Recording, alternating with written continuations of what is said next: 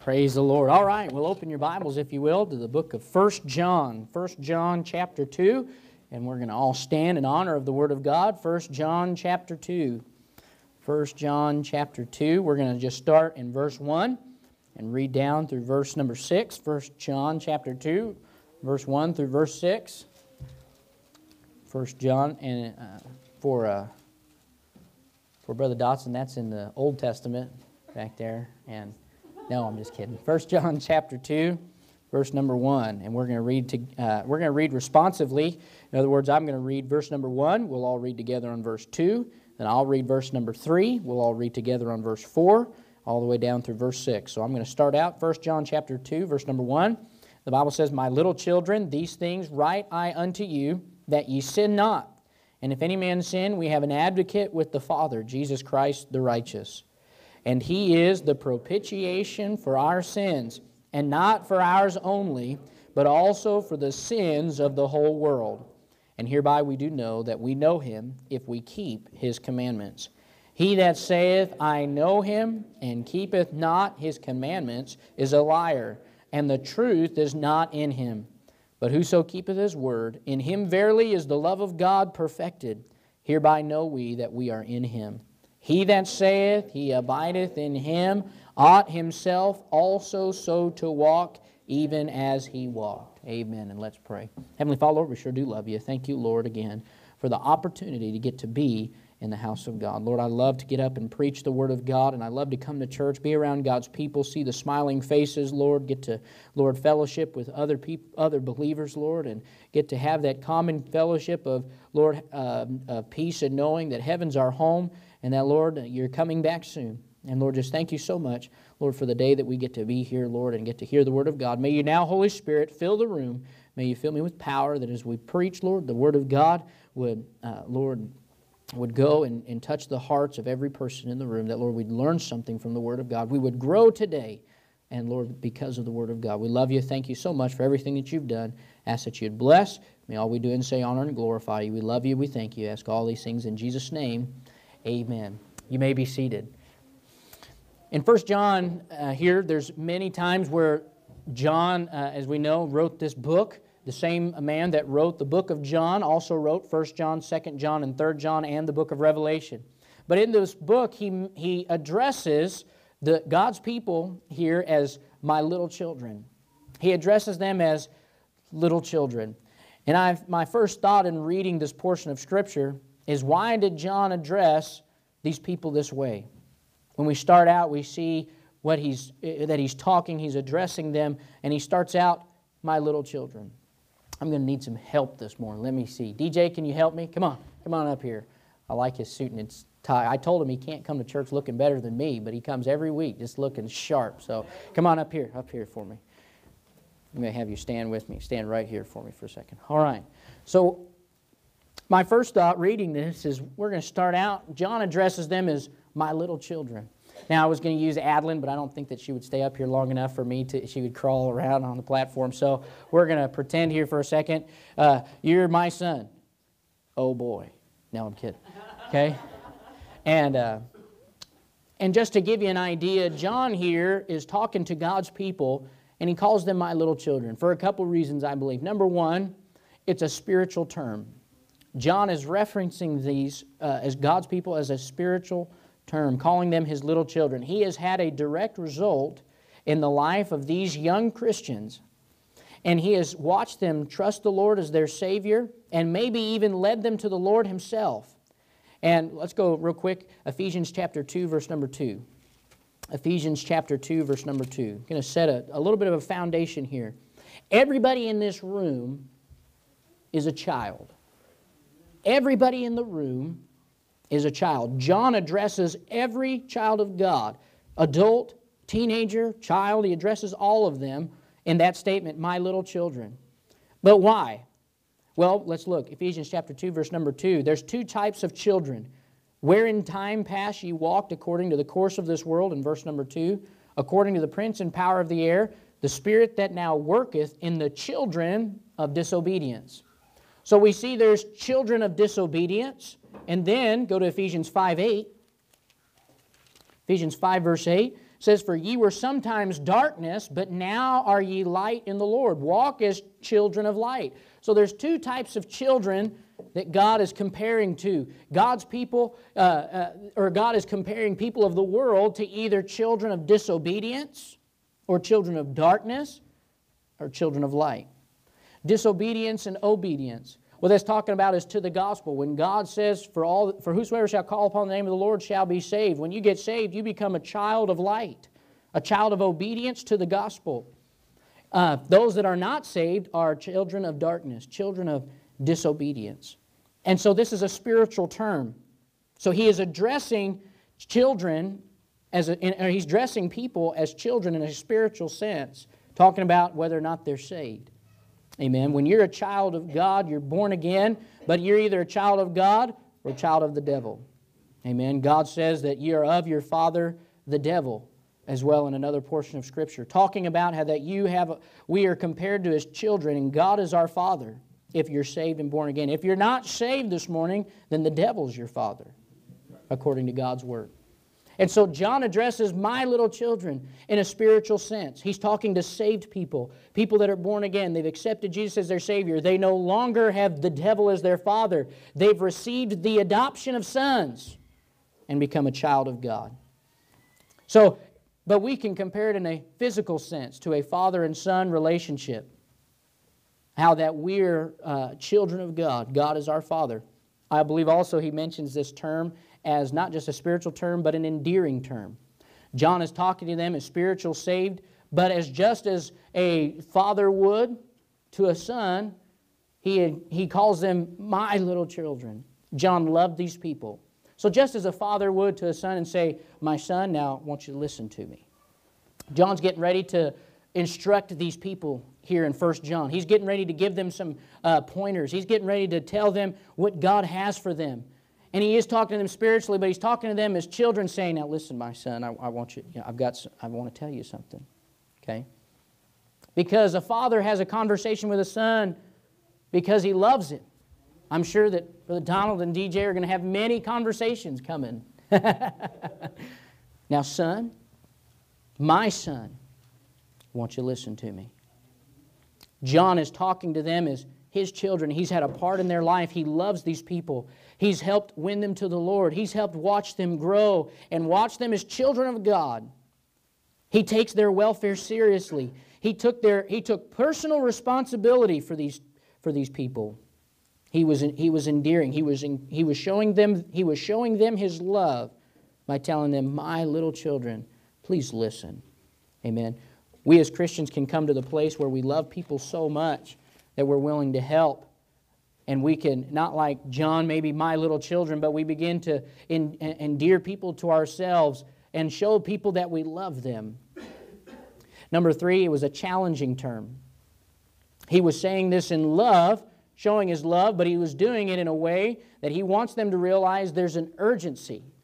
My little children, these things write I unto you.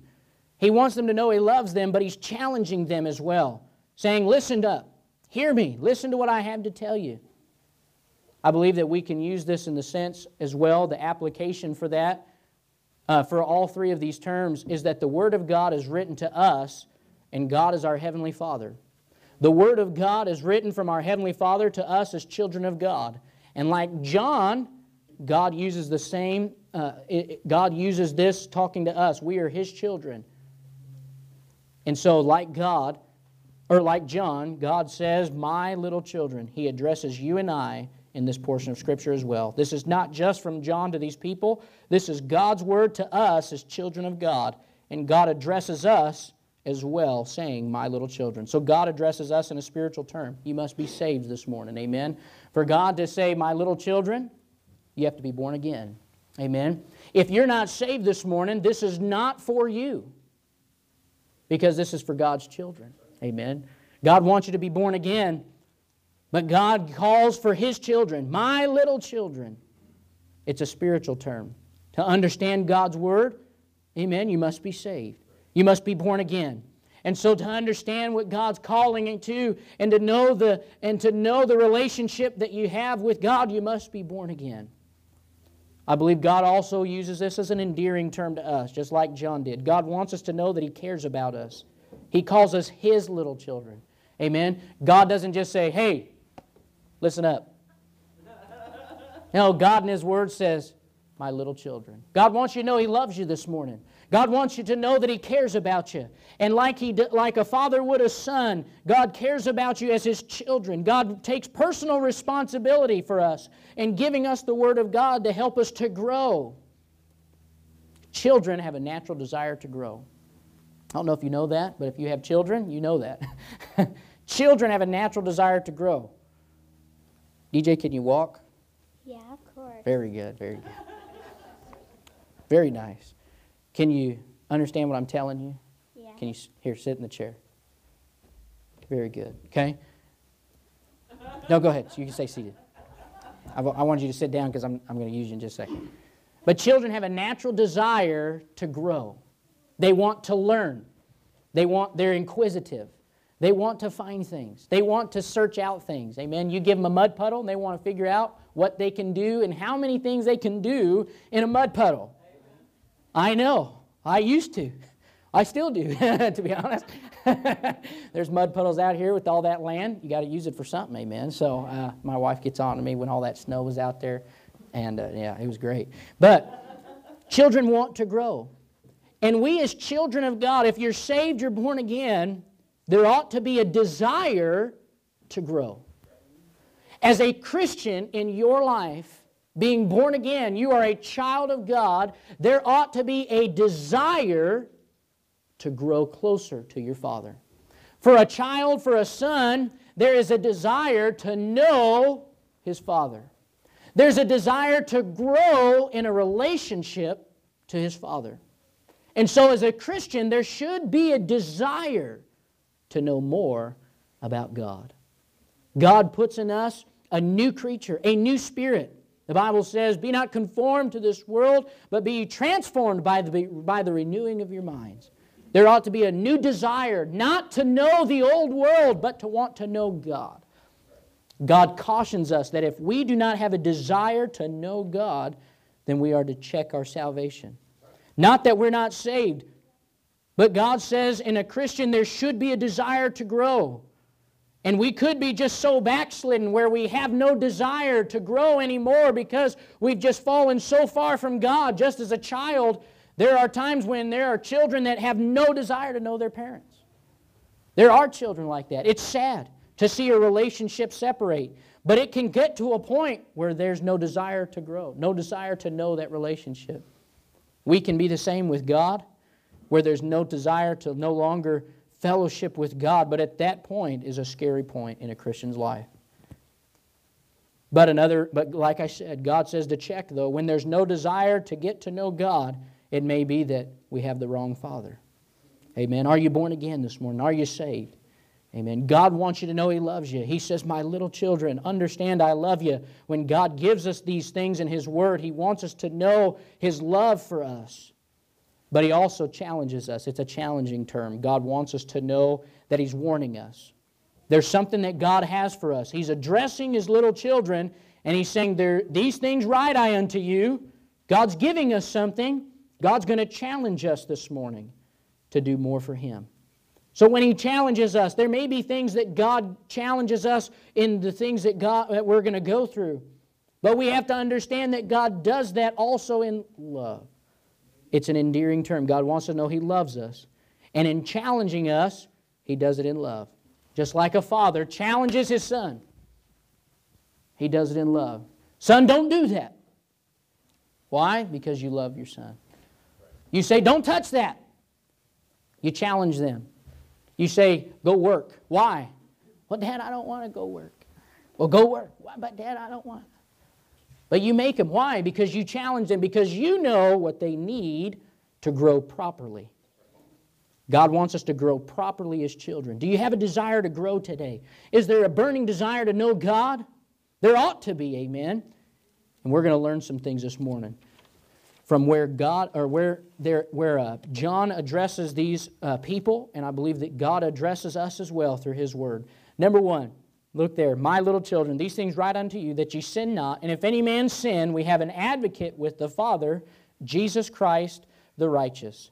And He is the propitiation for our sins, and not for ours only, but also for the sins of the whole world. What a great verse, amen. If you find somebody that tries to tell you work salvation, you just open up to 1 John 2, 1 and 2, amen.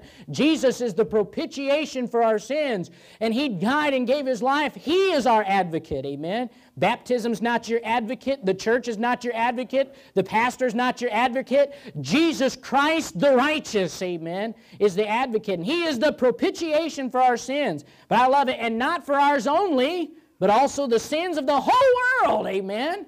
God died for everybody. Man, what a great thought that Jesus gave His life for the whole world.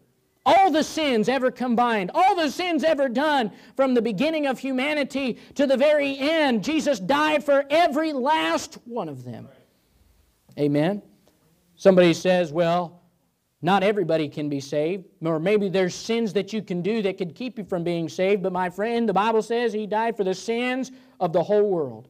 That's to everybody, amen. There's nobody excluded, amen. Jesus died for everybody. And so John is telling us to remember that you're going to sin. You're going to fail. But you're washed, amen. I put it in this way. I did all E's this morning. So here you go. If you're taking notes, it's in all E's. I alliterated. I love alliterating, okay? Number one, we are emancipated children. We are emancipated children. We are set free from sin. We are no longer held by death's grip or sin's sway. We now walk a heavenly way. Amen. God's desire is for every individual, everyone in the whole world to be born again, to be a child of God. He died for everyone. Amen. It is our job, number one, we need to remember we're born again, but reach the world. But in so doing, God says, remember that He wrote this unto us so that we would sin not. The difference is, yes, you're born again, but the difference that there ought to be between children of disobedience and children of obedience is that we should strive to sin less. You should not be the same as you were 5 years ago. We ought to be different. Like I said, we ought to grow in a desire to know God. The closer you get to God, the farther you get away from sin. God says it's His desire. He wrote these unto us. Why? So that we would sin not. It is not God's desire for you to live a sinful life. Can I help you this morning? God does not desire to watch you live your life in sin. God does not desire to watch you listen to bad music. God does not desire to watch you drink alcohol, smoke cigarettes, all of those things that God gives a boundary on. That's not God's desire. God doesn't want you to destroy this temple that He gave to you. God doesn't want you to live in sin. God doesn't want your mind to be filled with sin. It's not God's desire. God's desire is that you sin not. Amen. Salvation is not a spiritual check to do whatever you want. It's not a spiritual credit card to run up on God. God's desire is that you begin to sin less. Too many Christians think, well, I'm saved, I can do whatever I want. God says, no, He wants us to sin not. But if you do fail, just remember, you are going to fail. You're going to wake up every morning and go, dear Lord, what did I do again? Dear Lord, I failed again. Then that's why He says, and if any man sin, we have an advocate with the Father. Just remember you're born again, amen? There's nothing you can do. You're going to fail over and over and over. In striving to live the Christian life, in striving to not sin, you're going to fail. Because none of us are perfect till we reach heaven. This isn't saying that as a Christian you're never going to sin. What it's saying is remember to strive to not sin, but when you do fail, remember Jesus Christ has paid for it. Jesus Christ is your advocate. Jesus is forgiving. Jesus will take that and keep using you. Jesus says, don't just remember that I've forgiven you, that you're saved, you're born again, that I still love you. Amen. That's the blessing about it. Yes, you're going to fail. Yes, you're going to wake up in the morning and say, God, I don't deserve to walk into church. The whole roof's going to fall down on me. But God says, remember, I'm your advocate. Jesus has paid for it. But go and sin no more. Amen. Like Jesus said to the woman, go and sin no more.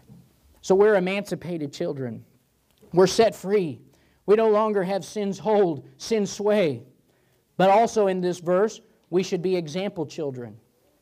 We should be example children. When people want to know around us as Christians, maybe there's new Christians that come in.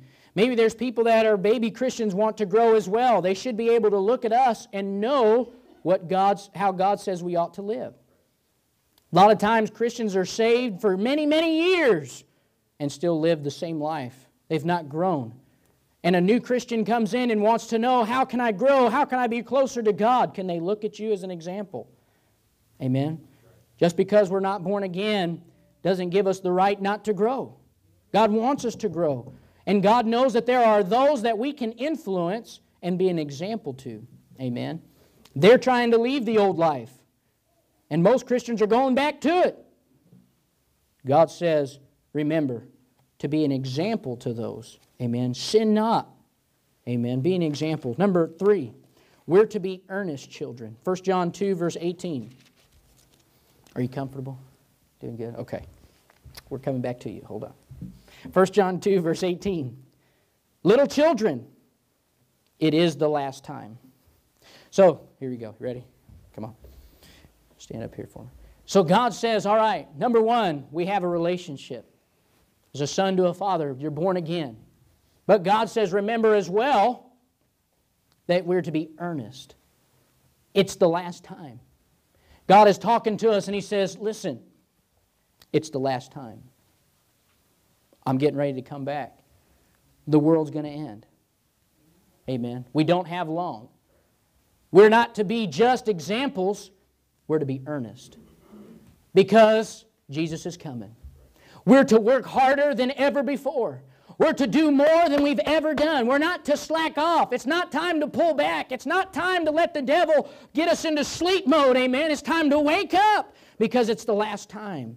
Jesus says there, we saw verse 18, little children, is the last time, as ye have heard that Antichrist shall come. Even now are there many Antichrists, whereby we know that it is the last time. There's many people out there claiming to have the way, claiming and pulling people into false doctrine. Antichrist trying to lead people astray. And we as Christians must be earnest to preach the gospel. We must be earnest to live the Christian life. We must be earnest to give God everything we have while we have time. This may be the last time or this may be the last day that you live. This may be the last breath that you take. This may be the last church service you go to. This may be the last meal that you eat today. It may be the last time with your family, the last opportunity you have to witness, the last sermon you hear, the last sunset you see. It may be the last drive home. It may be the last of everything. It's the last time. So God says, be more fervent than ever. Don't slack off. Don't let the devil slow you down. Don't stay home from church. Don't stay home from God's house. Go now, because it may be the last time you have an opportunity to be faithful to God. If today was your last day, what would you do? Think about it. It's a common question, but good for the thought. What would we do if we had one more chance to serve God? Would you still do the same you're doing? If God told you you've got one more week, what would you do? God says, little children, listen to me. You don't have long. Listen to me. I'm coming back. It may be the last time you have an opportunity to spend time with your family. It may be the last time you have to witness to those loved ones that you know that are lost. It may be the last time that you have an opportunity to be in church and keep your family right with God. It may be the last time you have to be born again if you're not saved. It's the last time. Jesus said, I come when no man thinketh. It may be the last time you have an opportunity today. Serve God as if it was your last day. We're to be earnest children, understanding that at any time the Father could come. Jesus is like the goodman that's gone away on a far journey, and He'll return at the day appointed. But no man knows when that day is. It could be today. He could split the sky today and call us home. Are you ready to stand before the Lord? If not, let's be earnest. If God gives us another day, let's be earnest children. Let's be earnest in our service for God. Let's get the gospel out. Let's be faithful, amen? Give God your life. Maybe you've slacked off. Come at the altar at invitation and tell God, I'm going to do more for God. Number 4, we're to be enduring children. 1 John chapter 2, verse 28. And now, little children, abide in Him, that when He shall appear, we may have confidence and not be ashamed before Him at His coming. God says, abide in Him. Why? So that you can be confident and not ashamed at His coming. He says, little children, listen, time to abide in me. Time to abide in Christ. Continue. Be enduring. Wherever I go, you go. Wherever I lead, you lead. Stay in the Word of God. Stay in prayer. Time to abide in Christ. You can go sit down. Thank you, DJ. God says, listen, little children, now's not the time to love the world. Now's not the time to love the flesh and the devil. Now's not the time to be taken by the lust of the flesh and the lust of the eyes and the pride of life. Now's the time to abide in Christ. Too many Christians show to church, and that's the only time they've opened their Bible all week. God says, abide in Him. Abide. Continue. Amen. Don't falter or fail as children. We don't continue living the Christian life to be saved. We continue because we are saved, and we want to grow more with God. The only way you're going to grow is by abiding in Christ. Abiding in Christ takes reading your Bible every day, praying, talking to God, being in church, serving God. All of those things, abiding. The Bible says in John 15, I am the vine, ye are the branches. Without me, ye can do nothing. You have to abide in the branch. You have to be connected to God. You've got to have God's power in your life, and that comes from abiding in Jesus. Amen. If you don't have Christ, if you're not abiding, if you're not continuing, the Bible says you'll wither, you'll die spiritually. You shrivel up because there's no life, because without Jesus you can do nothing. That's why, as we talked about in Sunday school, Demas departed. Why? He wasn't abiding in Christ. He shriveled up spiritually. He left. He loved the world more than he loved God. So spiritually he shriveled up and could no longer do the work of God. Why? Because you can't do it without God. We're to abide in Him. Why? We need God's power. Listen, this may be the last opportunity that you have to pray and beg God to fill you with God's power. Maybe you've never felt God's power in your life. Maybe you've never witnessed God using you in a great way. Well, then make a decision. It may be the last time you have a chance to allow God to use you. Every Christian ought to be able to stand before God and say, God, I know that I had your power. Sad if a Christian never witnesses the power of God in his life. Should not be so. We should all have a time. We should all know every day that we pray and beg God and know God uses us and that God's power fills our lives. But it comes by abiding in Him. But we do that. Why abide? Why continue? Why be faithful? Why give your life? Why serve God? Why go soul winning? Why witness? Why do all that? Because when He shall appear, we may have confidence and not be ashamed. When Jesus comes, if you've been abiding, God says you'll be confident. Why? Because you know you stand before Him and say, God, I did my best. But if you've not been abiding, if you've not been living for God, if you've not been in your Bible, if you've not been studying God's Word, been in church, then you're going to be ashamed.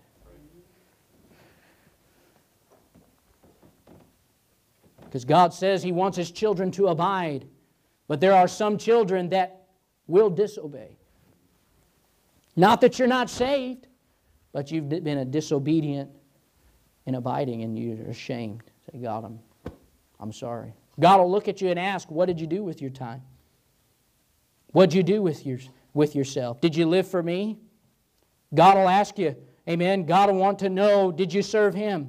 God won't bring up your sin. Your sins are forgiven. But you'll be ashamed to have to tell God, I didn't live for you. I loved the world too much. I loved my sin too much. Little children, listen. God wants us to abide. God wants us to be enduring children, staying faithful, giving our lives to God every day. Amen. Number 5, 1 John 4:18 says, there is no fear in love, but perfect love casteth out fear, because fear hath torment. He that feareth is not made in perfect love. Let me see here. I messed up, got the wrong verse here. But 1 John 4, we're to be evident children. We're to be evident children. Amen. If you see here, first, go back to verse 14. And we have seen and do testify that the Father sent the Son to be the Savior of the world. Whosoever shall confess that Jesus is the Son of God, God dwelleth in him, and he of God. And we have known and believed the love that God hath to us. God is love, and he that dwelleth in love dwelleth in God, and God in him. Amen. God wants our love for him to be evident.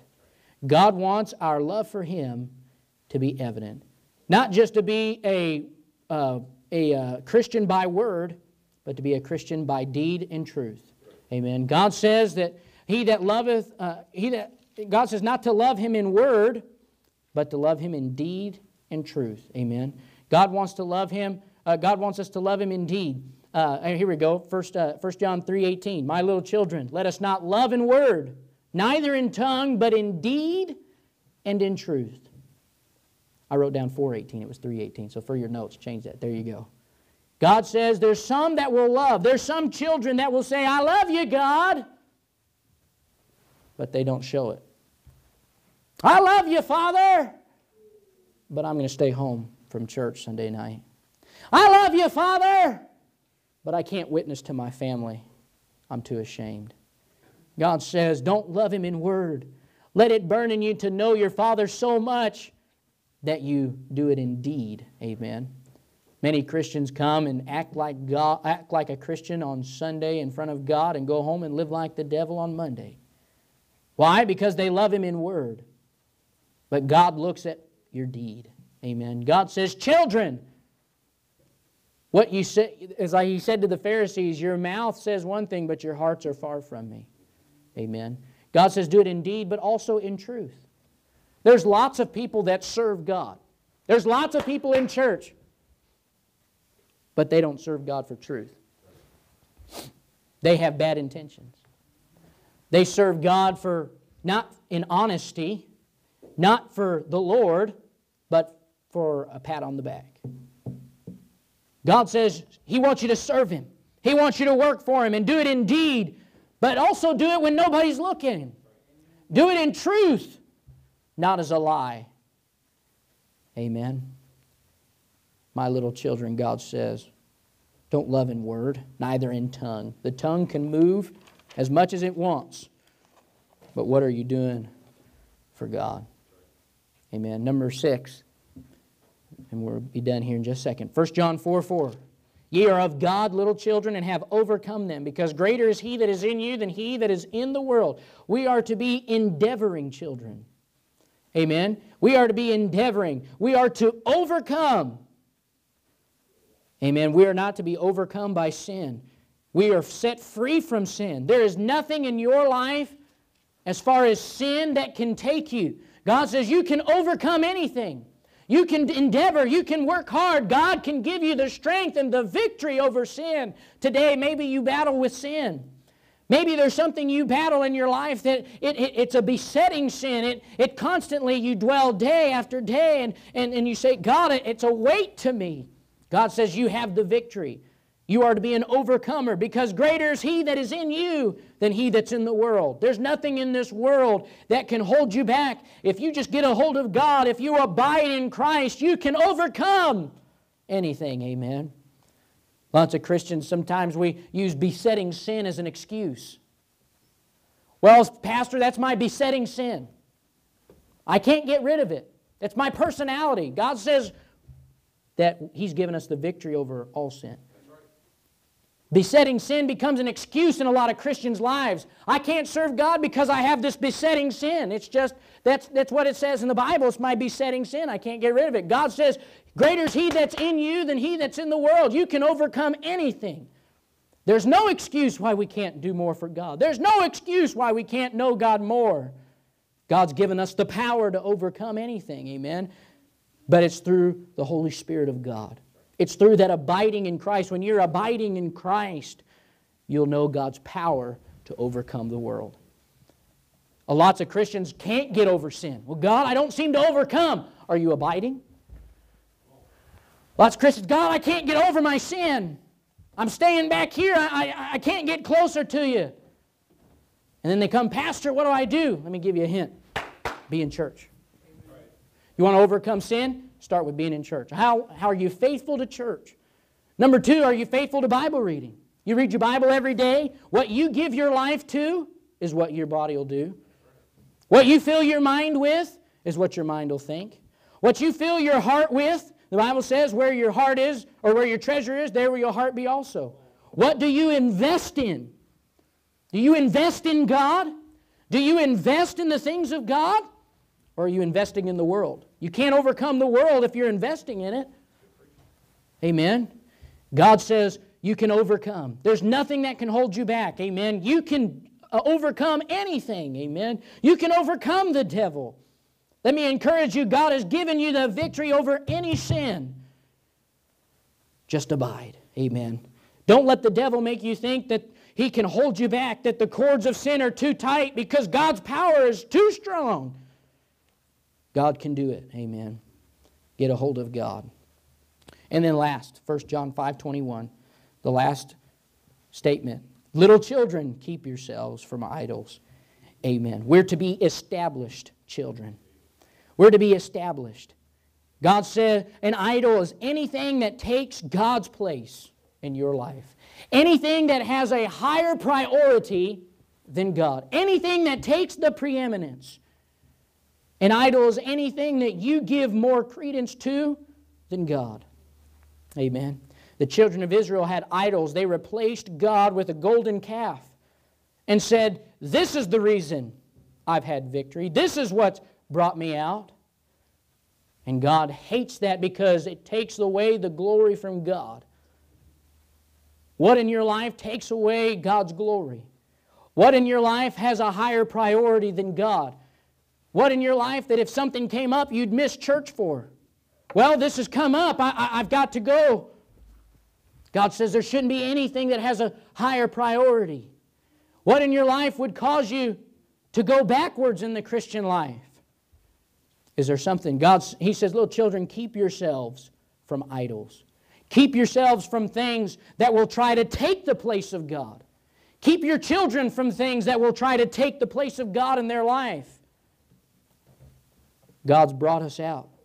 There are lots of Christians that have backslid on God and forgotten where they've come from and allow idols to take the place of God. Amen. We're an idolatrous nation and we don't even know it. We've allowed idolatry to take our nation. Amen. We've allowed, and not just idols that in churches. Amen. America is a nation. We were founded on God. We were founded on Jesus Christ, and we've allowed other religions to bring in their idols and say, God didn't establish this nation, this did. Sad as a Christian, we don't stand up and say, God's the one that brought us out. God's the one that's delivered us. God's given us freedom. Don't let the Muslims try to take over. Don't let the other religions try to tell you that it's because of Mary or it's because of somebody else that's established us. No, God did it, amen? God's the one that brought us here. God's the one that's established and brought freedom. And God's the one that brings freedom to a Christian from sin. Don't forget that. Don't let the other religions try to tell you that there's another way. That's an idol. You give glory to God. Amen. A Christian can forget they were even purged from their old sins and give glory to somebody else. God says, keep yourselves from idols. Amen. God says we're His little children. God loves us. God wants us. God holds His arms of love out as a child to a father and says, little children, come sit on my lap. Let me tell you some things. Let me encourage you. Let me remind you. He loves us, but He challenges us to be this kind of a child. Amen. What kind of a child are you today? We all have to ask that. Could we be better children of God? Could we do more? Or are you even a child of God yet? Have you been saved, born again? If you have, may you challenge yourself today to do more for the Lord. Let's pray. Heavenly Father, Lord, we sure do love you.